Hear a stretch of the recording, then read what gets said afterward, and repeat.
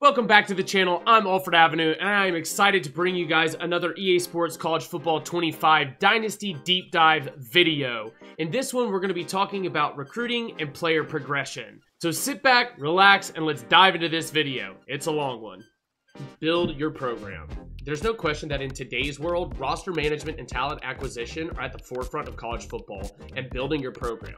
Players can now transfer whenever they want, and they have expectations for you and your program.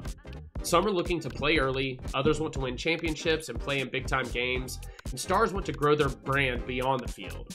Aligning what you and your program can do for them has never been more important. We began our design process by talking with current and former coaches, players, and recruiting experts. What is recruiting and roster management like in the current era? How have player motivations changed? What causes a player to transfer? What differentiates a big-time program from a smaller school when it comes to how they operate on the recruiting trail? At the same time, we spent a ton of time doing quantitative research. We want to know anything and everything about recruiting and program management. This ranged from how many 5-star, 4-star, and 3-star prospects there are every year to what makes a California quarterback different from a Florida quarterback. We focused heavily on the different geographic regions and what they are known for, as well as researching the recruiting journeys of hundreds of prospects. Why did they ultimately sign with the schools that they did? What did the schools in their top 5 and top 3 have in common with each other? Why did they visit some schools but not others? What role did the head coach and coordinators play in their recruiting process? Lastly, we spent time talking with our community on what they expected from recruiting and program management. Players liked the recruiting in older games because it had depth, but it was also tedious at times. On the contrary, the latest iteration was fast, but it was also shallow and cold. You never actually felt like you were establishing a relationship with the prospect. We wanted to find a way to blend the two so that recruiting felt meaningful and allowed you to build a connection with recruits through discovery while also being conscious of your time each week. Ultimately, we landed on 4 core goals when building your program. Humanize recruits by giving them unique needs and motivations that the player has to discover by interacting with the recruit. Differentiate regions of the country by player caliber, quality, and type to authentically capture high school talent based on historical real-world data. Represent the different resources available to schools, ensuring the top schools can blanket the country, while smaller schools will need to be more targeted with their approach. Make the transfer portal feel authentically unpredictable. Welcome to staged recruiting.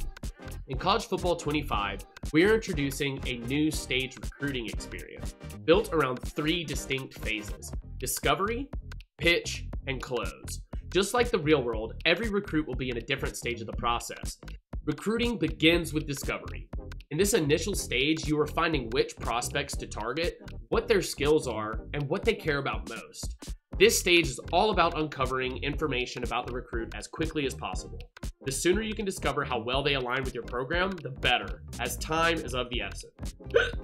Once a recruit announces their top 5 schools, it's time to pitch. During the pitch phase, you are selling the recruit on your program and what you offer. How well your school aligns with their motivations will determine how successful you are. The final stage is to close. This is when you bring the recruit in for an official visit and attempt to leave a lasting impression about your program. If the visit goes well, you'll make huge gains with the recruit and possibly secure a verbal commitment following the visit. Ultimately, the recruit will make their final decision on National Signing Day. Before we dive deeper into each of these, let's start by discussing how every program and recruit is unique. My school. When we talk about there being 134 different ways to play, we're talking about more than just on-field gameplay. Every school is graded from D- to A+ across 14 different categories, which comprise their My School grades. These grades define who a program is and what their strengths and weaknesses are. No 2 programs are the same, and the grades will dynamically change over the course of your dynasty based on school performance and actions. The 14 grades are as follows. Playing time. This represents how long it will take for a player to become a starter at their position. Playing time is individualized to each recruit and player based on their position group and overall. Playing style. This is a representation of how you play. Every player archetype has a stat that is tracked over the course of the season. How high that stat is relative to other teams determines your grade. For example, Field General Quarterback's playing style grade is driven by passing yards per game. Championship contender. This measures how close the team is to winning a championship. It takes into account the team's current ranking and roster composition. Program tradition. This is a holistic view of a program's history and success over time based on the number of conference and national championships, total wins, and awards won. Campus lifestyle. This is a representation of the city and area surrounding the campus, as well as the campus itself. This grade cannot be changed or impacted. Stadium atmosphere. This is driven by the stadium's toughest places to play ranking, which is determined by a team's historical performance in home games. Pro potential. This is a projection of how likely it is that players on the current roster will play on Sundays. Brand exposure. This grades a team's overall brand recognition, the potential NIL opportunities a player could get at the school, and how often the school plays in primetime games. Academic prestige. This ranks all universities based on real-world academic rankings. This grade cannot be changed. Conference prestige. This represents the overall strength of a conference based on each conference member's team prestige. Coach prestige. This is a reflection of the school's coaching staff. The head coach carries the most weight here, but coordinators are also taken into account. Coach stability. This measures how long the coaching staff has been in place and how likely they are to remain there for the next 4 years. Athletic facilities. This grade measures the quality of athletic facilities for the program. Waterfalls and barbershops are a plus here. Proximity to home. This grade is unique to each recruit and is based on where the school is in relation to the recruit's home pipeline. Each grade has a unique set of grading criteria. For example, playing time is graded on a per-player basis. The player's overall or projected overall, if they are a recruit, is compared to the team's roster to project how many years it will take for them to become a starter. Actions you take on the recruiting trail will impact the playing time grade of both recruits and players on your current roster. Even if a player is a starter today, signing new players in recruiting may negatively impact their playing time grade and cause them to enter into the transfer portal. On the other hand, Championship Contender uses a combination of your top 25 poll ranking, team prestige, and an assessment of your current roster quality with Bud Elliott's blue chip ratio, which looks at the percentage of your roster that is made up of 4- and 5-star players. Finally, there's brand exposure, which is a reflection of your school's brand and the potential NIL opportunities a player could earn at your school. While you won't see players having a mustard named after them in College Football 25, recruits and transfers alike will assess their NIL earning potential and branding opportunities when considering where to go.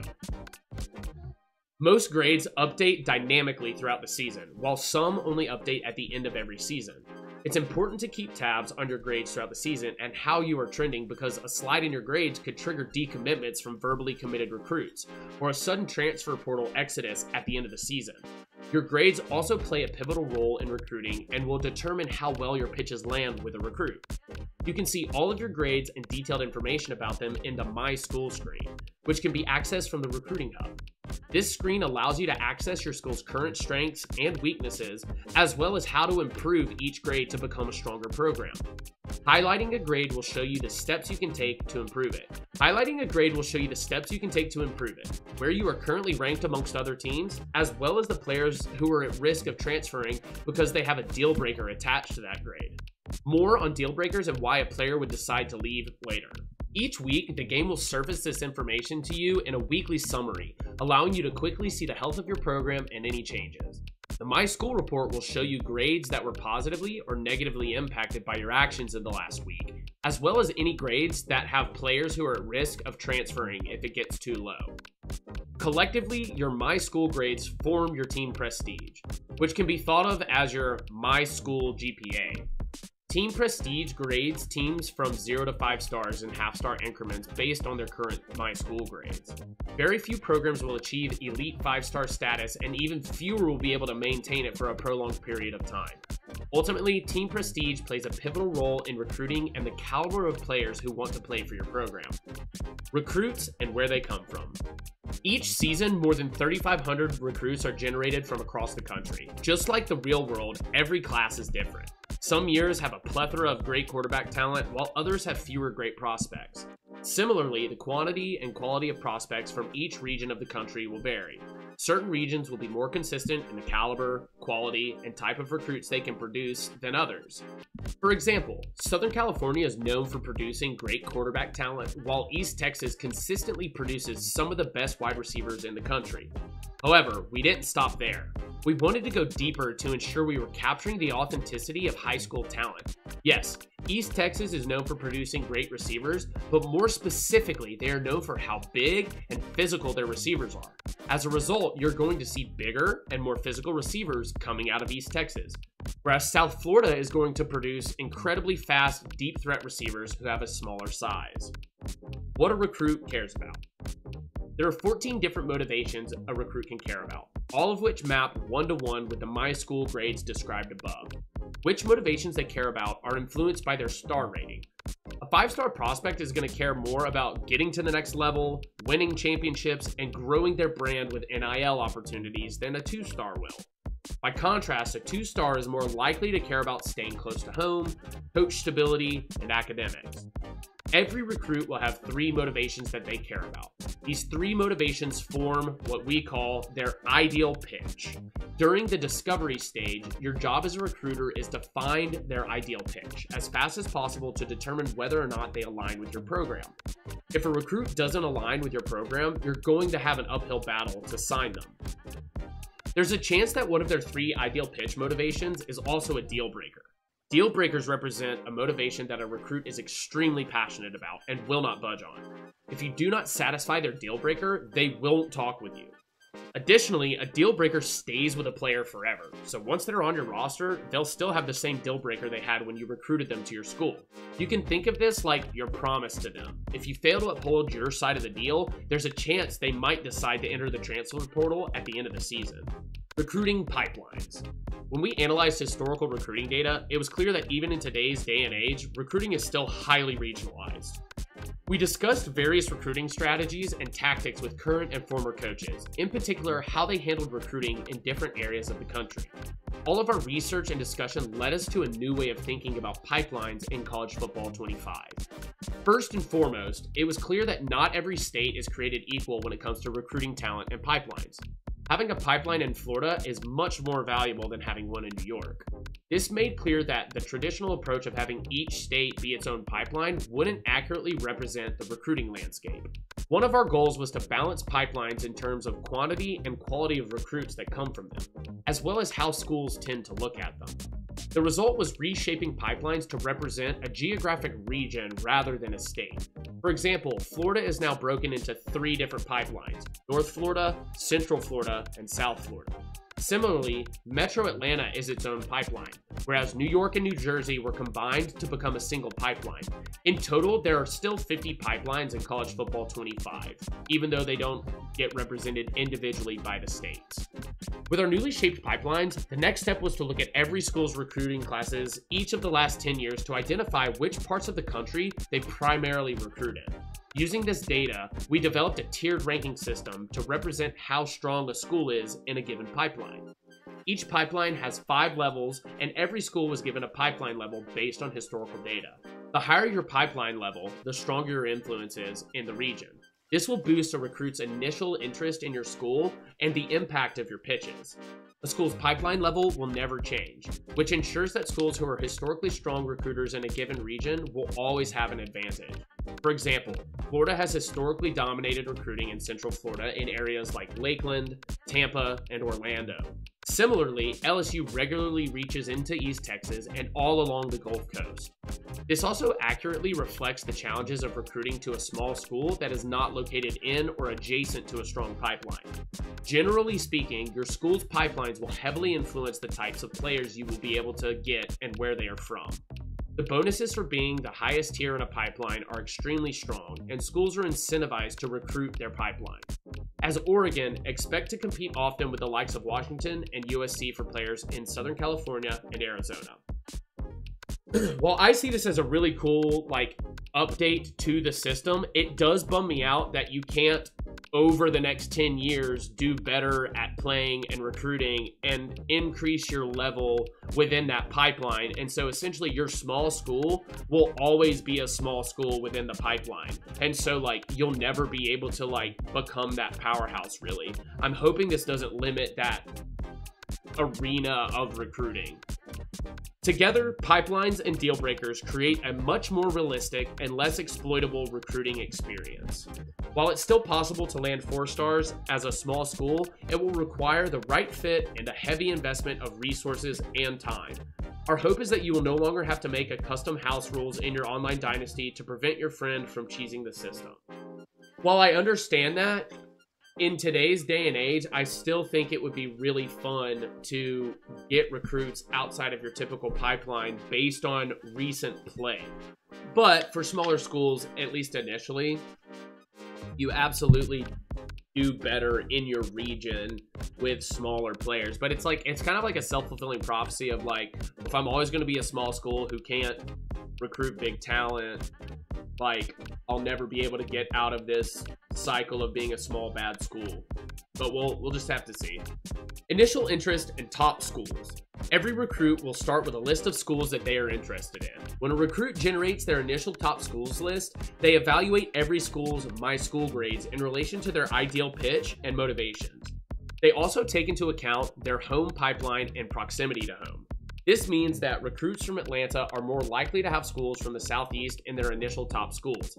However, some prospects will look to leave home and play for a school further away if schools outside the region better fit their needs, or if they don't consider any schools in the area good enough for them. Similarly, most of the top schools for a prospect who values academics are going to be very similar to one another. For example, as Rice, you will often see that the recruits who are interested in your school are also interested in Vanderbilt, Northwestern, and Stanford due to their high academic prestige. Depending on the motivations and location of a recruit, it is possible for them to be open to hearing from any school or already narrowed down to a top 8 or even the top 5. Once recruiting starts, recruits will narrow down their top schools over time, going from open to top 8 to top 5, top 3, and ultimately commitment. Your job is to stay above the cut line each week. Great recruiters will quickly recognize losing battles and pivot their resources to a different prospect with more promise of commitment. After advancing the week, you will be shown a recruiting summary of any changes in recruit statuses, so you can quickly identify where you need to spend your time that week. Stage 1, discovery. The first stage of recruiting, this is going to be my favorite part. I love recruiting. Recruiting has always been my favorite thing, and is kind of the lifeblood of the storytelling in the game and being able to like create your own dynasty and make the team your own. I am pumped for it. Stage 1, discovery. The first stage of recruiting is discovery, where your goal is to learn information about the prospect as quickly as possible. The faster you can learn information about the prospect, the sooner you can decide whether or not to pursue them. Discovering intel and information about the recruit is also pivotal in how you craft your pitch and sell your school to the recruit. Uncovering that information before your competition gives you a huge advantage. Prospect identification. Discovery starts with prospect identification. You can find prospects to recruit from the prospect list. The prospect list defaults to the recommended filter, which identifies recruits who would be a good fit for you. The recommended filter uses the same logic as the AI when they are identifying players to recruit. It takes into account your team position needs, what pipeline a recruit is from, a recruit's interest in your school, and their star rating. You can quickly filter the list by using the L2 left trigger position filter or the R2 right trigger filters, which allow you to filter by top prospects, star rating, and state. If you'd like more control in your search, you can use the advanced search feature by pressing triangle or Y from within the prospect list. Advanced search allows you to search for prospects that match a specific set of criteria. You can search for recruits using the following criteria: position, player type, archetype, state, minimum star rating, weight, height, handedness for quarterbacks only, and interest in your school. This actually was one of the ways that I was able to recruit more effectively than the people around me in online dynasties, because you can find a player who's like a 2-star or 3-star, you know, or with like a 70 overall at like wide receiver, but if you set his height at like 6'5" or 6'6", weight over 220, and then check to like he has really good hands, but you know, maybe his catch in traffic isn't good, he might not be as fast, but you can get a guy who's sure-handed on the ball, can catch in traffic, jump over opposing players. who will start for you next year, but might not be what you would see as a typical like 5-star player at 78 overall, well-rounded. Like, they'll have these specific things that they can be good at based on what you recruit for. And I always like to start with like interest of school, at least at the beginning, to kind of filter out, okay, who's good, who's bad, who should I scout first, and things along those lines. When viewing a recruit in the prospect list, you will be able to see bio information about the recruit, as well as key recruiting information like whether or not they have a deal breaker, if they satisfy a team need, how interested they are in your school, their recruiting stage, and how many scholarship offers they have. Once you find a recruit you're interested in, you can go ahead and add them to your board by pressing X or A. Keep in mind that you can only have 35 prospects on your recruiting board at a given time. This is similar to the previous game, and I think it's a healthy amount. It doesn't let you get too many good players at once. Now, if you're getting your 25 scholarship players, all 5-star and 4-star, you're going to be a powerhouse no matter what. But I think this is a good thing that they've kept on from the older games. Team needs. When setting up your board, it's important to understand your current roster's strengths and weaknesses. How many players are graduating next season? How many returning starters are you going to have? Within any of the recruiting screens, you can press R3 or right stick to quickly see your needs at every position. The team needs spreadsheet will show you an overall letter grade for each position, as well as a breakdown by school year for the players who are currently on your roster. It will also show you how many additional players you need at the position and the number of players you've signed and targeted at that position. How many players you need at a position will vary by scheme. For example, if you run a pass-heavy offensive scheme like the veer and shoot, you will need 10 wide receivers, whereas a pro-style offense only needs 6. Your scheme is tied to your playbook, and the only way to change it is by changing your offensive and defensive playbooks, which can be done at any time. As you continue to target and sign players, your team needs will update accordingly. Recruiting hours. Recruiting hours are your core currency to spend on recruiting actions and scouting each week. The amount of recruiting hours you have depends on your team prestige and what part of the season you are in. Teams with a higher prestige will have more recruiting hours each week. This is meant to model the recruiting resources a program has, with higher tier programs having significantly more resources available to them. For example, in the preseason, a 5-star program will have 1,000 recruiting hours compared to only 350 hours for a 1-star program. This will make a huge difference in a worst to first dynasty as you're trying to get better, whether you do it offline or you do it in an online mode, comparing it with your buddies. Whoever can recruit best and obviously have better results on the field, it's going to make a difference years down the line. In addition to the maximum recruiting hours you can spend in a week, each prospect has a maximum number of hours that you can spend on them in a given week. The default maximum is 50 hours, but this can be increased to a maximum of 70 hours with the always be Crootin ability for that position. Recruiting board. The recruiting board is where you will spend the bulk of your time in recruiting. The general layout of the board will be familiar to many. On the left, there's a list of all the recruits who are currently on your board. Each recruit shows high-level information about their status, including how many hours you've allocated to them, how much you've scouted them, if you've offered them a scholarship, if you've scheduled a visit, their stage, and their interest level in your school. You can filter this list using L2 or left trigger. For example, you can filter by prospects who are ready for a visit, prospects you haven't offered a scholarship to, recruiting stage, position, and more. You can also sort the board by national rank, interest status, and recruiting stage. Of course, the board can also be manually reordered using right trigger and R2.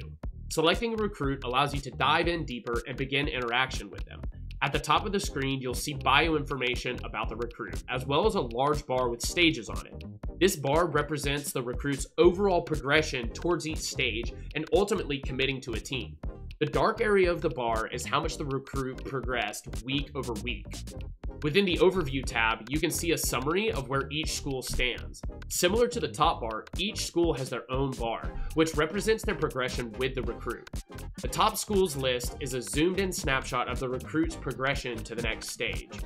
Once a team fills their bar, the recruit will progress to the next stage, and the top schools bar will reset. Any teams below the cut line will be locked out and no longer able to talk with the recruit. Scouting. Before you start offering scholarships and dedicating your limited recruiting hours and resources to prospects, it's important to make sure that you're targeting the right ones for your program. During the preseason, you are only able to scout and offer scholarships, so it is a great time to scout players and ensure you're targeting the right prospects.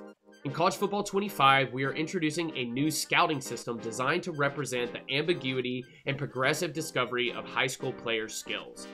Prior to scouting a player, you will only be able to see their star rating, their height, their weight, their hometown, their position, and archetype. You will see question marks on their attributes, abilities, and development trait. The attributes represent the top 10 ratings for their archetype. Each attribute has 4 states of scouting.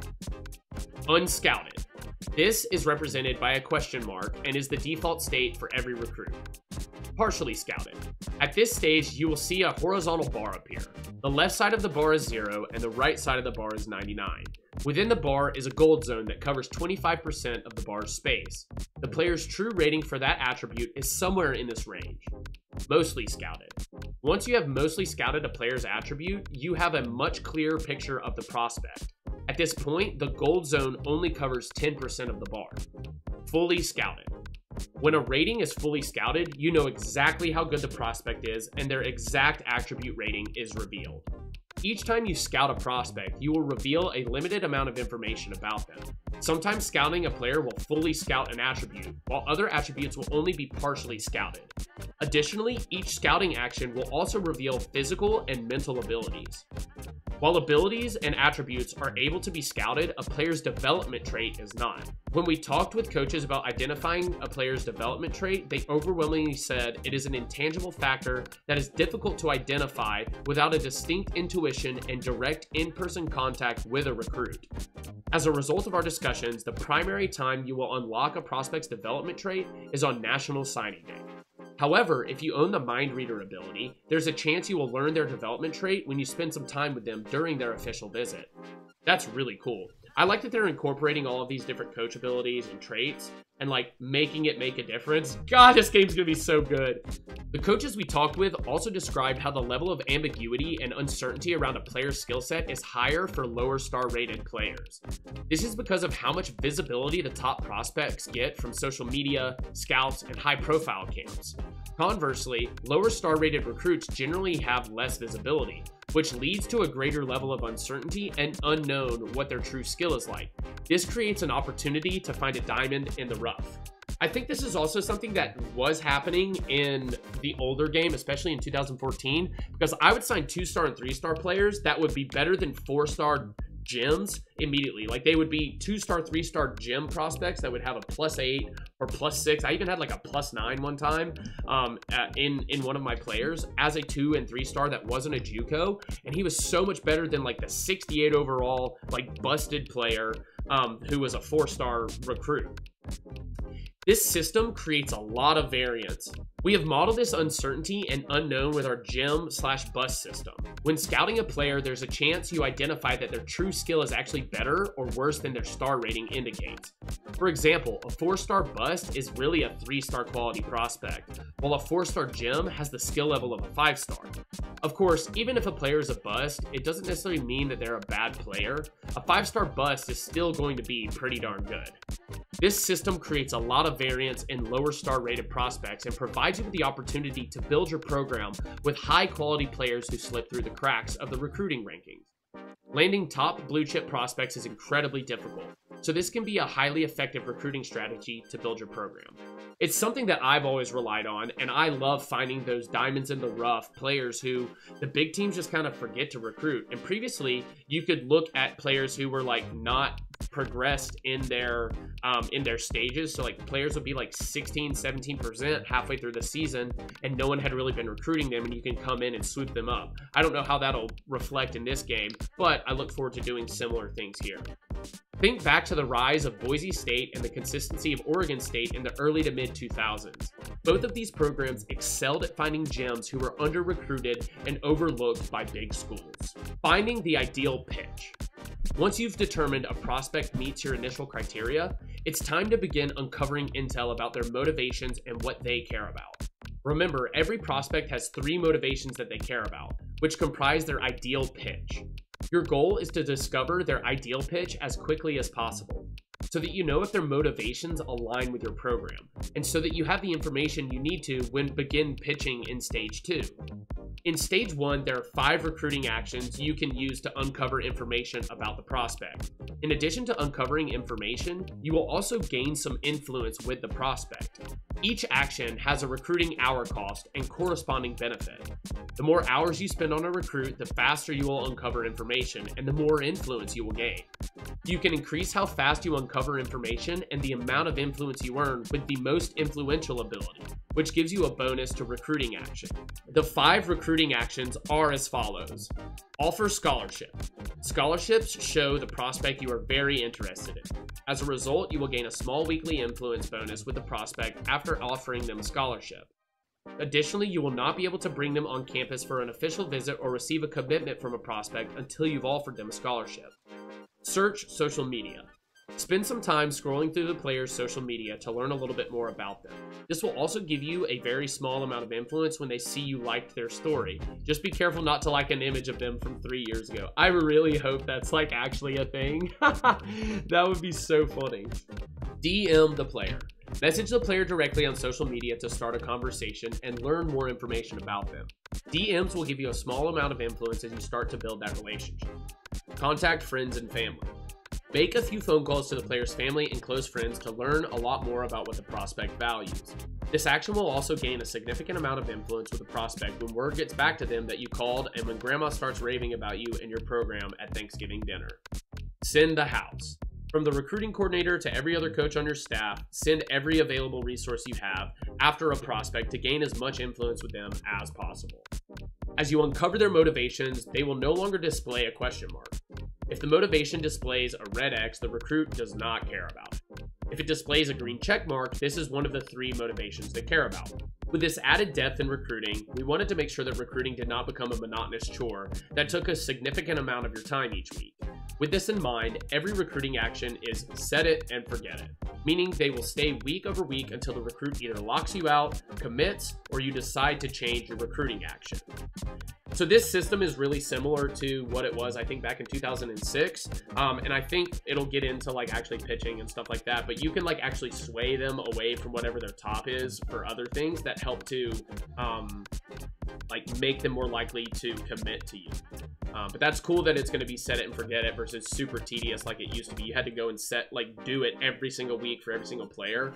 And as long as you're getting your updates and seeing what level of like, you know, effect you're having, I think the set it and forget it's going to be way better. Stage 2, the pitch. After the recruit narrows their top schools to 5, it's time to begin pitching the prospect on your school and what you have to offer. By this point, you should have a good amount of information about the prospect and what they care about. The more information you have, the more surgical you can be with your pitch. If you don't have much information about the prospect, you'll effectively be flying blind and risk pitching them on something they do not care about. If your pitch does not align with their motivations, it can actually have an adverse effect on their perception of you and your program. When pitching a prospect, there are 2 different pitch types you can use. Soft sell awards a moderate amount of influence when choosing the correct pitch. It also limits the downside risk and penalty of pitching the prospect on something they don't care about. This is best for when you have some idea of what the recruit is motivated by. Hard sell. This provides the most influence when choosing the correct pitch, but it also comes with the largest penalty if you pitch the wrong thing. It is best to hard sell the recruit when you know their ideal pitch, or if you are desperate and just hoping for the best. I actually did this a lot of times, like in the 2006 one, where you would hard pitch, like you could see that like national, like championship contender was really important to them. And like based on that, like if you saw that they were kind of interested in you, but they were out of state or something, but they had championship contender, you could go in and be like championship, TV exposure, and draft potential, those 3 things, and pitch that, hard sell it like at the end of the season when you're in a recruiting battle with another top school and you really want to get this guy, and like you end up like either really lucking out and like getting the recruit because you picked the right pitch based on things that you saw and kind of deducing that, or you crash and burn because it was actually like national championship, proximity to home, and like academics, or like just something like that, and you just like crash and burn completely. After selecting a pitch type, you will then select your pitch. Each pitch is a collection of 3 motivations, and there are 20 pitches in total. For example, the Sunday Bound pitch sells a recruit on your school being a championship contender, its conference prestige, and your school's track record of sending kids to the next level. How well the pitch aligns with the prospect's motivations, as well as your associated My School grades, will ultimately determine how well your pitch lands with the prospect. You can increase the impact of your My School grades with the upsell ability. If your school does not perfectly align with their ideal pitch, or if you're looking for a way to get a competitive advantage, you can sway the prospect and change their motivations. Successfully swaying a prospect will give them a second ideal pitch that is only available to you. It is possible that the second ideal pitch also creates a third ideal pitch combination as well, as a result. Your chances of successfully swaying a prospect increase the more overlap there is between their ideal pitch motivations and the pitch you're trying to sway them on. It is possible to sway them on a pitch with 0 motivation overlap, but it is a very low probability of success. For example, let's say the prospect's current ideal pitch is Hometown Hero, which includes campus lifestyle, proximity to home, and program tradition. To increase your probability of success, you would want to sway them on a pitch that also has 1 or 2 of the Hometown Hero motivation. In this example, let's sway the prospect on the college experience pitch, which includes academic prestige, campus lifestyle, and stadium atmosphere. If our sway is successful, the prospect will now care about academic prestige and stadium atmosphere in addition to the 3 motivations they already cared about as a part of their ideal pitch. This is cool because it doesn't replace any of the other ones, it just increases the value of ones that your school has and are currently focusing on increasing the motivation of in the player. A successful sway gives you the ability to pitch 2 or more ideal pitches for maximum influence gain. It also provides you with the opportunity to more closely align the prospect with your school's strengths. This is an incredibly powerful action, and if used properly, it can separate you from the competition. Oh yeah, okay, so when you look at this, you can see like it highlights the motivation that the pitch covers. So Workhorse covers pro potential, athletic facilities, and brand exposure. That's cool. I like that. Stage 3, the close. The final step in the recruiting journey is to close. This is when you bring the prospect in for an official visit and attempt to leave a lasting impression with them. In order to schedule a visit with a prospect, they must be down to their top 5 schools, and you need to have offered them a scholarship. No recruit wants to take the time to visit somewhere that won't even give them a scholarship offer. A recruit can only take an official visit to a school when they are on a bye week or they have a home game. Additionally, schools can only host up to 4 recruits in a single week. When scheduling a visit with a prospect, you will be charged 40 recruiting hours. The cost to schedule a visit does not count towards the number of hours you can allocate to the recruit in a week. This allows you to continue your normal recruiting of the prospect in the same week you schedule a visit. A visit is broken down into 2 main parts: scheduling and activity. Timing is everything when it comes to scheduling a visit. Waiting to bring the recruit in for a big-time rivalry game late in the season could have a lot of upside, but it also carries risk since there's a chance the prospect will commit somewhere else prior to your visit date. Who you play the day of the visit also matters. Every visit during the regular season comes with a set of game day stakes, which determine the influence bonus you will receive with the recruit for winning the game and the potential downside for a loss. The stakes are set by the importance and visibility of the game the prospect will attend. Let's be honest, nobody wants to go to a game in a weak environment. Playing a lower tier opponent will provide very little upside and a major downside if you lose. Conversely, playing a rival who is also a top 5 team will have the potential to leave a lasting impression. Of course, you can avoid any risk entirely by scheduling during a bye week, but then you get no game related bonuses at all. Finally, the other prospects who are visiting that weekend can have a positive or negative impact based on whether or not their positions are complementary or competitive. For example, having a quarterback and a left tackle visit at the same time will give a complimentary bonus, where scheduling 2 quarterbacks on the same day is considered a competitive visit and will negatively impact both of their visits. After setting which date the prospect is going to visit, the next step is to select what they're going to do on their visit. There are 14 activities a recruit can do during a visit, and each activity maps to a prospect motivation. Similar to pitches, the alignment of the recruit's interest level in that activity and your My School grade will determine how much the recruit enjoys the activity. Nailing the visit can often be the difference between bringing in a top 5 class or being left at the altar on signing day. If things go well, there's a chance the recruit will verbally commit to your school following the visit. While you should feel good about securing a verbal commitment, it is critical you stay on top of things until they sign their letter of intent on signing day. If a prospect is verbally committed and they have a deal breaker, they will decommit from your school if you fall below the required grade threshold prior to signing day. Once a player is signed on signing day, you have nothing to worry about until they arrive on campus, and your next challenge is keeping them happy and out of the transfer. As you can see here, the impact with the FCS school. Also, the fact that they did the FCS Southeast as the Pandas and not the Experts like team is based out of Georgia or Atlanta or Georgia. I don't remember where in Georgia, and they're the Pandas is hilarious, and hopefully big ups to him if he got in the game that way. You can see the impact for a win is not really there. The loss is like definitely negative impact. The win for Auburn is definitely better. They're a lower tier opponent. Hey, but it is a rivalry game. And then you see a loss would really impact the recruit.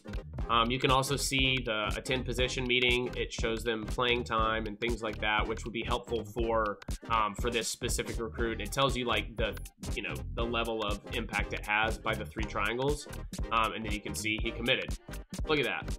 While you should feel good about securing a verbal commitment, it's critical that you stay on top of things until they sign their letter of intent on signing day. If a prospect is verbally committed and they have a deal breaker, they will decommit from your school if you fall below the required grade threshold prior to signing day. Hey coach, I'm sorry, but I've decided to leave. Over the last 3 years, the transfer portal has completely reshaped college football and how you build your roster. While it can be used to quickly upgrade your roster, it can also gut your program if a mass exodus of players heads to the exits. Just like the recruits, players on your roster can also have a deal breaker, and any recruit that has a deal breaker will keep their deal breaker when they join your roster. Remember, deal breakers can be thought of as a promise between you and the player. If you fail to uphold your end of the deal, there's a chance they'll leave in the offseason. The corresponding My School grade falling below the threshold does not guarantee that they will decide to leave. The probability of a player transferring after their deal breaker has been violated is driven by their overall, with higher overall players being more likely to transfer. Keep in mind that every action you take throughout the season has a potential to impact your My School grades and therefore increase a player's chance of leaving. A perfect example is the coaching carousel, where coach firings or coaches leaving for new jobs could immediately impact a team's coach prestige grade, resulting in players entering the portal. In addition to players entering the portal, high overall players may look to go pro and enter the draft if they've been in school for 3 or more years. Players who are entering the pro draft will display the round they are projected to be drafted in. Once a player has decided to leave, you will have an opportunity to persuade them to stay. The chance to successfully persuade a player to stay is determined by their overall and your coach prestige. Higher overall players will be harder to convince than lower overall players. However, keep in mind that you only have a limited number of persuasion attempts. The number of persuasion attempts you have is determined by your coach prestige. The higher your coach prestige, the more attempts you'll have. You can increase the number of persuasion attempts with the gift of gab ability, and you can increase your chance of successfully persuading a player to stay with the roster retainer ability. After advancing the week, you'll be able to see the pro draft results, which show where the players were drafted. When creating the pro draft results, we use real-world data and pro draft trends to inform when players are drafted based on their overall and position. I think it's best if you play elsewhere. While players have the opportunity to leave via the transfer portal every season, you will also have the opportunity to make roster changes. Every offseason, you're required to get back down to 85 players on your roster. Unfortunately, that means if you are over the 85-man limit, you'll be forced to encourage some players to transfer and find a new home. Even if you are at or below 85 players on your roster, you can still encourage players to transfer in order to make room for new players the next season. And no, you can't encourage the brand new freshman you just signed to find a new home the moment he gets on campus. Also, having 85 players is a lot more than what it was previously. I think it was 70. So seeing that they have 35 scholarships for you versus 25 is an interesting change. The transfer portal. As we said at the beginning, one of our goals was to make the transfer portal authentically unpredictable. This begins with players leaving. Some schools may face a mass exodus of players, while others may be left untouched. Once all players have decided whether to stay or go, the transfer portal will officially open at the start of off-season recruiting. Off-season recruiting lasts 4 weeks in total, and transfers will make their final decision at the end of it on National Signing Day. Just like in real life, this is a chaotic 4 weeks where players are committing quickly and team rosters are rapidly changing. Teams will have to constantly make quick decisions, sometimes with limited information. Do you want to continue pursuing high school recruits? Are there transfers who can immediately improve your roster? How much time do you want to spend discovering a transfer's motivations and scouting them versus selling them on your program? How soon do you want to bring a transfer in for a visit? Every transfer is given a star rating based on their overall and has a national, state, and position ranking just like high school prospects. Since people change over time, transfers are assigned a new ideal pitch and motivation. Every player in the transfer portal has the same deal breaker that caused them to transfer originally. Their new ideal pitch will include their deal breaker motivation, and it will be relevant to transfers and their unique needs. After their new ideal pitch and motivations have been set, transfers will evaluate every school and generate a top schools list just like high school prospects do. They will look at how their motivations align with each school and adjust for pipelines and proximity to home. Since 4- and 5-star prospects are in the highest demand and they know more concretely what they are looking for, they will only consider 5 schools. If you're not in their top 5, you will not be able to talk with them. Lower star rated prospects will vary in terms of the number of schools they are considering. Some will be completely open, while others will have as few as 3 schools they are considering. Regardless of where they start, the process of recruiting a transfer is fast, and you will need to make quick decisions. Your interactions with a transfer will be very similar to interacting with a high school recruit. Depending on their stage, you will add recruiting actions, pitch your school, bring them to your campus on a visit, and try and close the deal. When evaluating whether to target transfers or high school prospects, schools would need to look at each position on their roster throughout the season and monitor their immediate needs. If a position group does not meet their requirements, they will hold a spot on the recruiting board for an off-season transfer who they believe can come in and be an immediate contributor. Don't be surprised if you see teams finish early signing day with a light recruiting class in preparation for a big recruiting push in the transfer portal. Of course, once they see the players who are actually in the portal, their priorities may change. Having a need at left tackle is nice and all during the season, but if there's a 5-star transfer quarterback who wants to come to your school, why turn them down? Signing day. Just like in the real world, College Football 25 features both early signing day and national signing day. Early signing day takes place at the start of the bowl season, after the regular season has been completed. National signing day takes place 7 weeks after the national championship. On signing day, any players who have verbally committed to a school prior to signing day will sign, meaning they can no longer decommit. The majority of prospects will commit prior to early signing day, but some recruits may last late into the cycle. Those prospects, along with transfers, will ultimately sign their letter of intent on National Signing Day. Throughout recruiting, you can view the team recruiting rankings in the Top Classes tab of the Recruiting Hub. Top Classes allow you to view the team recruiting rankings for high school prospects, transfers, or combined. You can also filter the rankings by conference. Any recruits who are unsigned after National Signing Day will stick around and become walk-ons in the offseason. With that being said, the days of a player who was being actively recruited not committing anywhere and drifting off into the ether are over. No longer will you have to speculate and fantasize what happened to them. Did they fail to get into school because of grades? Did they have a change of heart and decide to try archery instead? Was it something you said? Now the team with the highest influence on signing day will get the player as long as they have offered them a scholarship. This was a huge quality of life improvement that we all felt was a must-have, and we are very happy we were able to deliver it. Yeah, nothing was more annoying than when you had literally just up to the bar of getting the recruit, and he was like a 4-star recruit, and he just decided not to come to you and not to play, and he was like a generational talent and just decided to go nowhere. It's crazy. Oh, there's the Top Classes thing. That's cool. Auburn with the number 3 recruiting class? Oh, dang, son. Dude, Georgia, 29 4-stars. That's crazy. Position changes. Following signing day, you will have the opportunity to change player positions ahead of an offseason. Following signing day, you will have the opportunity to change player positions ahead of offseason progression. This is especially important for any athletes you signed in recruiting, as they do not have an actual position. If you forget to set an athlete's position, they will be automatically assigned their primary archetype's position when you advance the week. Players will be able to change to any other position regardless of their original position. The position change spreadsheet will show you their projected overall at the new position, which archetype they would become, where they would rank on the depth chart, and the number of players at the position. Once you confirm their new position, they will receive a new set of physical abilities that are specific to that archetype. The physical abilities and tiers they receive are determined by their new abilities. Mental abilities will not change unless the mental ability does not apply to their new position. Player progression. In college football, the offseason is the most impactful time period when it comes to player development. While players can improve during the season, the bulk of their progression and development happens during the spring and summer. Every season, we see players who put in the hashtag work during the offseason and come back bigger, stronger, faster, and overall a significantly better player. Player progression in College Football 25 is no different. All about the gains. In Dynasty, players will automatically progress their attributes and physical abilities. Mental abilities cannot be upgraded, allowing for greater differentiation between players. Players will progress during the season based on their on-field performance, but the bulk of their progression will happen in the off-season.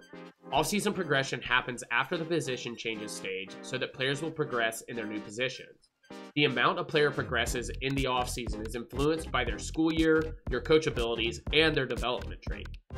To simulate the real-world difference in physical maturity between a freshman and a senior, younger players like rising sophomores will take larger leaps during the offseason than a rising senior. Similarly, a player's coaching staff will have a significant impact on their development. For example, motivators can have the pay-it-forward ability, which awards bonus XP to a position group every time a player at that position is drafted in the first 3 rounds. Motivators can also have the put-in-work ability, which increases off-season development for players in that particular position group. Progression will then be further modified by the player's development trait. In College Football 25, there are 4 player development traits. Normal, these players are most common and progress at a standard rate. Expect them to steadily grow over their career. Impact, the type of player that can really change a team. They'll progress faster than normal with higher upside. Star, a potential Sunday player. There are very few of these to go around, and they'll establish themselves early as fast learners. Elite, the best of the best. These players will make a statement the moment they get on campus and have the potential to be an all-time great. Once a player is on your roster, their development trait is known and can be seen in the player card, which can be accessed by pressing triangle on a player on the roster. When a player is a recruit, their development trait is hidden until National Signing Day, unless you have the strategist archetype's mind reader ability, which gives you a chance to learn their development trait when they come for an official visit. Skill groups. As opposed to progressing each attribute individually, for example trucking, players will instead progress an entire skill group. A skill group is a collection of related attributes. For example, the running back power skill group includes trucking, strength, stiff arm, toughness, jumping, and injury. Every skill group has a max level of 10. Each time you upgrade a skill group, it will increase 1 level and progress all of the attributes in the skill group. With that being said, some players will have a skill group max level or cap that is less than 10. Skill group caps can be thought of as a player's max potential in that particular area. These will vary by player, skill group, position, and archetype. Once a skill group has hit the cap, it can no longer be upgraded unless the coach has the archetype and the limitless or put a ring on it ability. Limitless provides a chance to increase a random skill cap every time the player levels up, and put a ring on it provides a chance to increase their highest skill cap after winning a conference or national championship. Mental and physical abilities. As Scott described in the gameplay deep dive, players can have up to 5 physical abilities and 3 mental abilities. Both physical and mental abilities have 4 tiers: bronze, silver, gold, and platinum. Physical abilities are determined by the player's archetype, while mental abilities are position specific. While progressing, players will look to upgrade their physical abilities if they meet the rating requirement. Every tier of physical ability has an associated attribute requirement. For example, in order to have the platinum workhorse ability, a player must have 95 toughness. As said above, Dynasty players cannot upgrade their mental abilities. So if a player does not come in as a freshman with a particular mental ability, there's no way for them to earn that ability through progression. Impact players. Impact players are back and are a quick way for you to easily identify the key players on the team. Every team will have at least 1 offensive and 1 defensive player who's an impact player. However, unlike the past, there is no limit on the number of impact players a team can have. Explosive offenses with playmakers everywhere might have 5 or 6 impact players across the board, letting you know straight up that they got dudes and they are about to cook. Look at this Georgia screenshot here where I think 3 out of the 5 offensive linemen are star players. Both of their tight ends, their running back, and their quarterback are all star players. Jesus. Managing wear and tear. With the introduction of the new wear and tear system, the week-to-week management of your players is more essential than ever before. As described in the gameplay deep dive, players can incur damage to body parts during gameplay. The more damaged a body part is, the more it will impact their on-field performance. In addition to on-field gameplay, players will also incur wear and tear damage during Super Sim. Each week, players will recover some of their wear and tear damage. The amount of recovery is dependent on how damaged the body part is. For example, let's say in the previous game, your running back severely damaged his right ankle and his left shoulder was only slightly damaged. The next week, you can expect his shoulder to be fully recovered and his ankle to be only slightly recovered.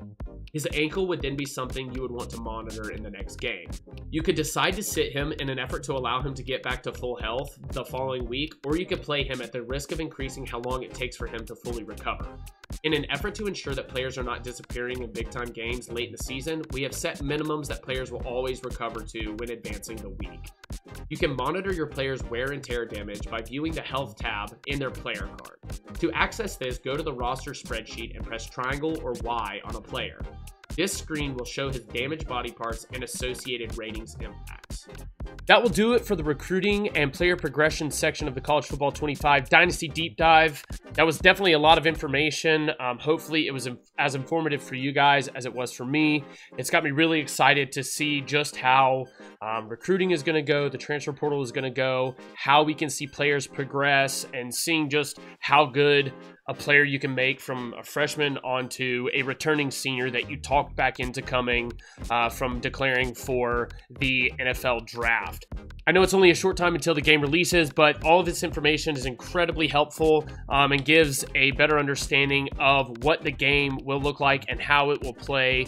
I hope this video was informative. I appreciate you all being here to watch it. If you did stay till the end, definitely leave a like on the video. If you want to see more in the future, subscribe down below. And if you're having trouble figuring out which Dynasty team you should pick, check this video out here so that you can figure out who you're going to use. I've been Alfred Avenue. See ya.